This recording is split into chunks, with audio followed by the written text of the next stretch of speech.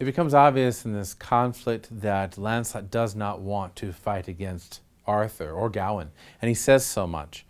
And at one section, Palamedes says to him, look, you've got yourself into it.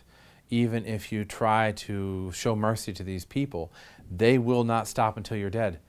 It's a reality now. This whole feud is a reality, and we can't escape from it. And consequently, Lancelot has to engage in warfare where he's fighting these characters that he previously has been allies with, and begins striking them down. This civil war, in some ways, is a civil war which exposes the tragedy of the disintegration of human society. We see a similar thing that occurs during the War of the Roses in England, and then later on during the Civil War that occurs in England in the 1600s.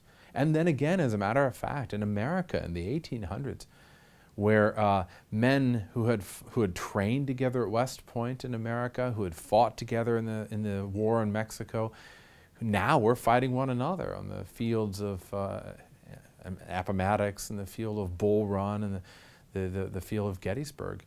And this tragedy, this awful sense that these men that I have been allied with are now going to die at my hands, I think is the thing that affects Lancelot so much. And it really is in some ways the fire that's purifying Lancelot's sense of the world. Up to this point, he has thought of nothing but fame and glory in a world that's kind of static. It's perfect. It's everything's going well for Lancelot, and so he's the star of the whole team. And all of a sudden, the whole team is at jeopardy. It's that they're fighting with one another, and you have to take sides. And you have to kill men that you have been allied with up to this point. And so everything that he's seen as good and noble and true is being put at jeopardy here. And I think it's purifying his vision of the world. He has to decide, what do I really love in this world? Well, it gets so bad that the Pope himself steps in, and he sends a papal bull, a bulla it was called, a sheet of paper that had a stamp on the end of it, or a seal on the end of it. And in Italian, the seal is called a bulla. And so a papal bull is sent to Arthur, says, look, accept Guinevere back, put an end to this fighting. Too many good knights have died. Stop right now. And when the Pope says that, especially during the age of Mallory, people listened. And so Arthur and Gawain cease making war on Lancelot at Joyous Gard. And Lancelot comes out and gives over Queen Guinevere in great state and pomp and ceremony, gives over Queen Guinevere to Arthur. And he says to Arthur, I don't want this war with you. But Arthur's adamant. He still says, you are a traitor knight, and I will be obedient to the papal bull and not make war on you, but you are still a traitor. Get out of my sight. And it's at that point that Gawain steps in and says, although Arthur is stopping the war, I'm not going to stop the war. Wherever you go, I promise you I'll find you and I'll kill you.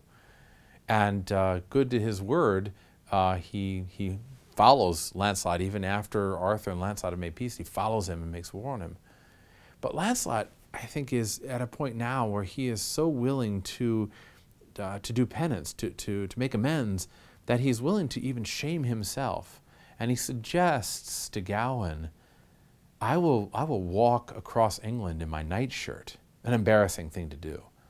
I'll walk across England in my nightshirt and my bare feet and endure the hardships of nature and give away my money wherever I go, if it will stop this war. I will give away my entire substance if it will stop this war. And he proposes this tremendous act of penance, of establishing monasteries and doing public physical penance for what has gone on before this. But Gawain will not be placated. Once he's got his dander up, he's not willing to step down. And because of pride, he continues the war with Lancelot. So eventually, Lancelot gives over Guinevere to Arthur, and she's now in the care of her king, even though it's pretty frosty, I'm sure, between them. And Lancelot goes to his home in France. See, he's originally from French lands, not from English. And his home in England, Joyous Gard, is what he got originally when he was married to Elaine. And that's where he's been fighting against Arthur and Gawain up to this point. So he leaves Joyous Gard and he goes to France. And it's Gawain that pursues him there and continues this war in France. And what this does is it splits the force of Arthur. He's already lost a lot of knights in this civil war, but now Lancelot and Gawain are both gone from England. And lurking in the dark, lurking in the corner, is that mischief maker, Mordred, who wants only power, who wants only to control things. And at this point he sees an opportunity, and the throne of Arthur is unprotected because his best knights have gone over there to France to fight with one another.